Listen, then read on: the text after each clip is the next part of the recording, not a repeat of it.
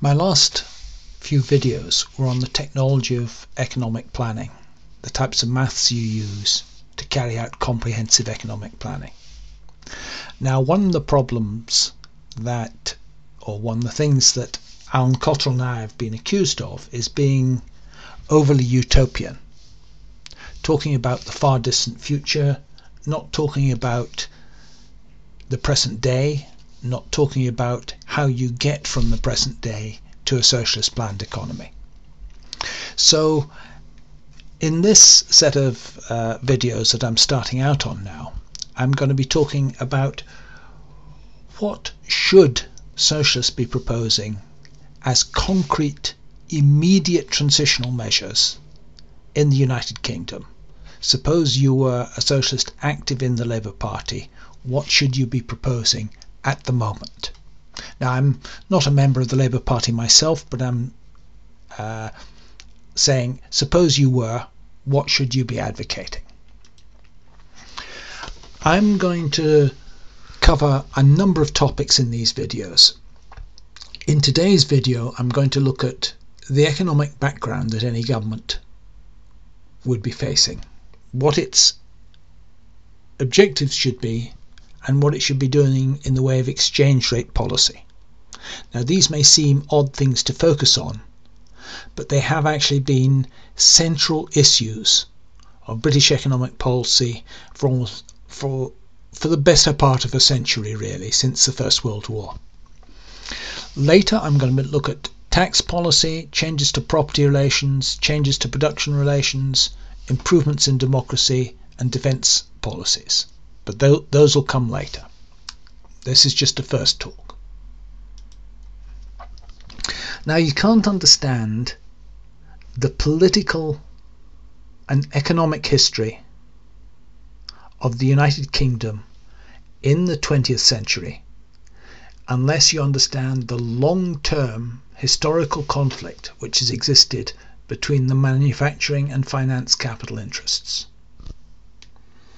This conflict came to a head back in the 1920s, after the First World War, with Churchill's decision to go back on the gold standard. Going back on the gold standard meant effectively raising the value of the pound. This meant that manufacturing industry could only go on exporting if they were able to force wages down. And since the coal industry was at that time a major export industry in the country, this meant that the mine owners immediately embarked on a policy of wage cuts.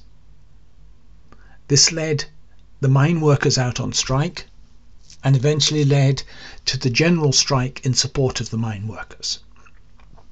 And the continuation of this policy through the 1930s certainly led to more depression and more unemployment than would otherwise have been the case. Now, why was this in the interests of finance capital?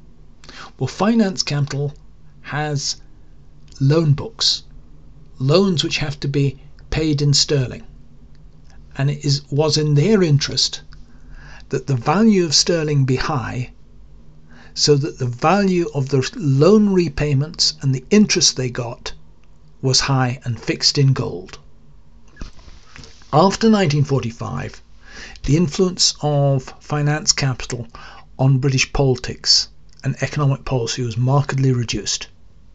It was reduced because the financing of the war had forced the state to take over and sell off large quantities of foreign capital holdings held by the City of London.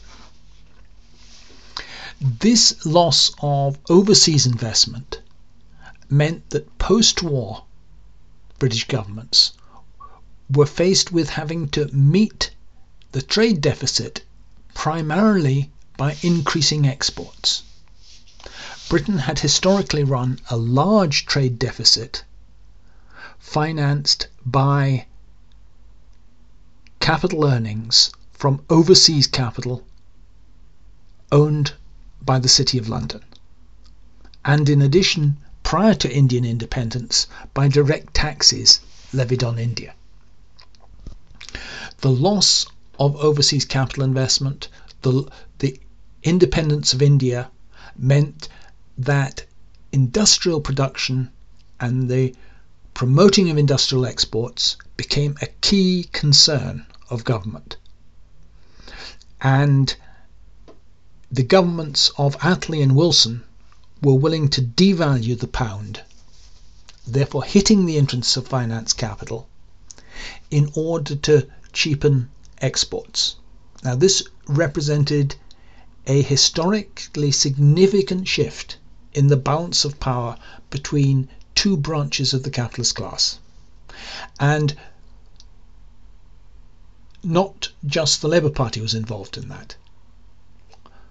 Harold Macmillan, the 1950s Conservative Prime Minister, was a Prime Minister from a seat in the north of England that had been heavily affected by the recession of the 1930s, and his family business was an industrial capitalist business, and the Tory government headed by him continued the same policy of giving priority to industrial capital over finance capital. This policy had long-term effects. Giving priority to industry tended to favour the industrial working class. It meant there was a tight labour market. A tight labour market led to strong unions. State intervention to favour industry meant that economic decisions came to be seen as political decisions, ones about which the trade unions had a legitimate interest, and this interest was listened to. Unions then therefore became major factors determining national economic policy, to the extent that trade union leaders were regularly having to be invited in by the prime ministers of the day to beer and sandwiches whilst they discussed what should be done about some particular economic crisis. And over time, there was a shift in the share of national income in favour of the working class. The longer the period of industrial priority, the longer the period of full employment went on, the stronger the bargaining position of the working class became. Now, this process, in the end, led to the crisis of post-war labourism. You got an increasing economic dual power between labour and capital. The fact that you had a declining profit share in national income, along with a prolonged period of capital investment, which raised the capital to labour ratio, meant that the rate of profit fell. Faced with a tendency of the rate of profit to decline, which was becoming evident by the late 1960s, the private sector became increasingly unwilling to invest. The ability of trade unions to win wage increases and the willingness of the Bank of England to provide further credit to keep the economy going under these circumstances led to wage price inflation. By the mid-1970s, you had a crisis of the mixed economy. And either the economy had to shift back to a classical free market economy, or it had to move further towards a state-controlled economy, one in which investment decisions were no longer taken on the basis of private profit, but were taken on the basis of some kind of national plan, and in which the endemic struggle between labour and capital at the point of production was resolved by the establishment of a system of workers' control. Now, these issues were actually being debated in national politics in the mid-1970s. They were crystallised in the policy of the alternative economic strategy which the Bennite left of the Labour Party was pushing. Now, as things turned out, the Bennites were defeated and Callaghan set off on a course which was later accentuated by the Thatcher government. What Thatcherism represented was the reassertion of control by the City of London, the reassertion of control by finance capital. Now, this was possible because of a particular conjuncture. The discovery of North Sea oil removed the balance of payment constraint that post-war governments had been under. From oil exports, the country started to actually have a balance of payment surplus. This meant that Thatcher could afford to throw industry and the industrial working class on the scrap heap, to deliberately run down industry in order to destroy the social power of the industrial working class. The temporary balance of payment surplus enabled the city to resume its position of exporting capital to the United States and the rest of the world. And this increasing economic influence of the city meant that it had more and more political power, and economic policy became entirely subservient to the interests of finance capital.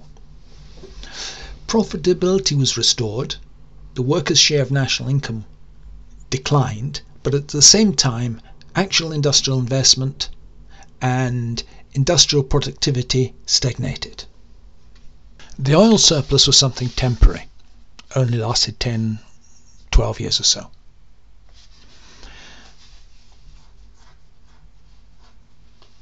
The strong pound policy, which had actually led to the latter period of the Thatcher government adopting a fixed exchange rate again, failed on Black Wednesday in the run on the pound. In order to try and maintain the exchange rate, interest rates had to be raised to punishing levels. When that failed, the response was to allow the pound to float. The aim being that the city would channel private loan finance in to cover the deficit. In consequence, no attention was paid to industry, which continued to shrink. And the effect of the trade deficit was masked by private sector borrowing under Blair and Brown. So we see from 2000 continuous trade deficits getting even worse in the more recent years. This is the balance level. So all years apart from a brief period in 2011, there was a trade deficit. How did all this work? Well, this is the mechanism of the Blair-Brown boom. The city accepted capital from abroad in the form of deposits with the city banks. Some of this was then loaned to the British government to cover the government deficit. Another large part was loaned to the private sector, either to firms or to households in the form of mortgage loans and credit card loans. At the same time, some of the foreign capital coming in was directed to the sale of UK utilities, water companies, railway companies, etc. And the revenue from these sales of utilities essentially went into the private sector, and the private sector then paid for the net imports with dollars and euros, which had been channeled in originally from the City of London in the form of these loans. So the City of London shifted from acting as a capital export mechanism to becoming a capital import mechanism. But since they made a significant part of their profits on financial intermediation, they didn't really care where the capital had come from. They could expand under these circumstances just as well as they could expand with the export of capital. And in fact, the total mass of loans to the private sector and to individuals grew, and as that happened, so the mass of interest payments that people were making also grew. But there was a limit to how long this could go on. On the one hand, there's only so much productive capital stock that could be sold off to foreign investors. On the other hand, investment in property in the form of houses, buildings, land was only attractive to foreign speculators so long as property prices continued to rise. Some of this investment in landed property was direct. You had acquisition of new blocks of flats that were then held empty in London.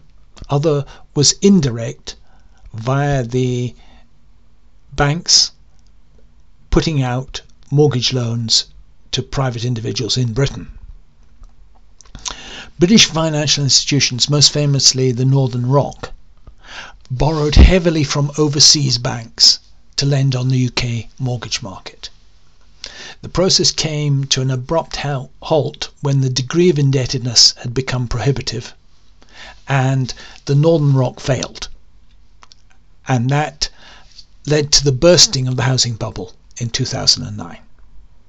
The basic mechanism of credit recycling and trying to offset a decline in manufacture by borrowing had shown its limits. The Tory governments which have come since then have done nothing to address the basic problem of the trade deficit.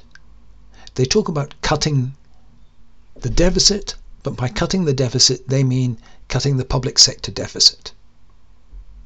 In practice, it's extremely difficult for a country that's running a trade deficit to avoid having a public sector deficit as well. The simplest way to understand this is to realize that a trade deficit means that money is flowing out of the country, which is then beyond the reach of the UK taxman. It's not the revenue that accrues from the sales of those imports accrues to foreigners who are not taxed in Britain, and therefore the tax revenues tend to decline. There is a basic budgetary law that all governments are bound by, which is that the surplus of the overseas sector has to equal the deficit of the public sector and the deficit of the private sector. Since the Tory austerity didn't cut this, it didn't cut the surplus of the overseas sector, which is the trade deficit of Britain, the only way that the Tories have been able to cut the public sector deficit has been forcing firms and households to borrow. An obvious example of that is the extension of student loans, so that an activity which was formerly financed out of tax revenues, now people have to take out loans from the banks to cover that themselves. So if the state can force the private sector to borrow more, then it can cut its public sector deficit, even though the trade deficit has not been removed. And as I showed you earlier, the trade deficit certainly hasn't been removed. It's got worse. So what's the best option that a Labour government could do?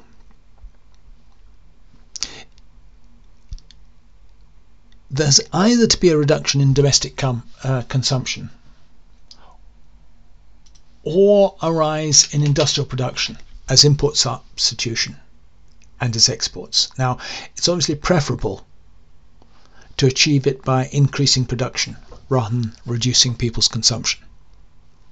But given the long-term rundown of UK industry, this is going to require a lot of capital investment. My estimate, which is just rough run of the mill estimate, is that closing the trade deficit would require around an extra 200 billion of fixed capital investment in industry. If a government was aiming to carry out that level of investment over 4 years, it would have to raise investment as a share of national income to about 20% from the 17% or so that it's been under the Tories. Now that's not something that's impossible. This is the share of investment of national income in the recent past, but we can see in the late 60s and 70s it was between 20 and 25%, and it was the objective of the Wilson government to raise it to 25%, for example. So previous governments have been able to have a high level of industrial investment, but that high level of industrial investment was part of this industry first policy, the policy which tended to favour the industrial working class and tended to strengthen the trade unions. Just for comparison, the Chinese invest around 45% of their national income. How can all this be done? What kind of measures? Well, it's easier for a mixed economy like contemporary China or Britain in the 1970s to achieve a high level of investment. In both cases, large sections of the economy were made up of nationalised industries and still are in China. And firms like that can be set investment targets as part of national policy, rather than only investing when they anticipate a good profit. But if you had a government coming in now, they'll face a very different situation. The nationalised industries have all been sold off, and the industrial sector as a whole is much smaller.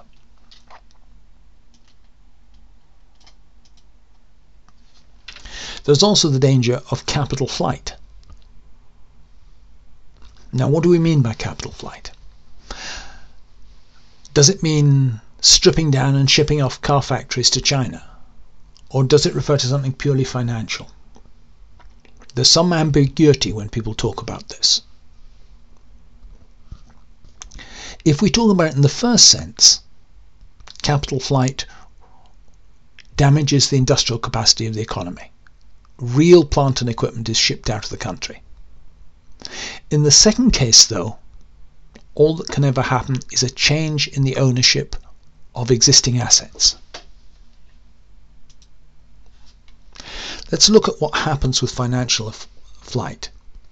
Insofar as it has any effect, it is to cause a depreciation of the pound relative to the euro or the dollar.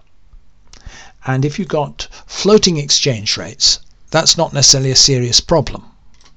It was a problem for Labour governments of the 60s when they tried to maintain a fixed exchange rate, or for Norman Lamont and Black Wednesday in 1992, but that was a problem because they were trying to keep the exchange rate fixed against the dollar or the euro. The pound fell due to capital flight in the hours after Brexit, but that didn't cause any major crisis in 2016. And given that the pound is heavily overvalued, and the trade deficit proves it, an incoming socialist government shouldn't be panicked by such a run on the pound. Instead, it'd be better to welcome it using phrases like it's a long overdue and necessary correction, and this is great for news for exporters, etc. When you think of it, what happens when capital in this sense is moved out of the country? An individual owner of shares in British firms can sell those shares and buy shares instead denominated in euros in a German or a French firm. But in order to sell their shares, someone must have bought it off them. So all that has happened is a change in who owns those shares.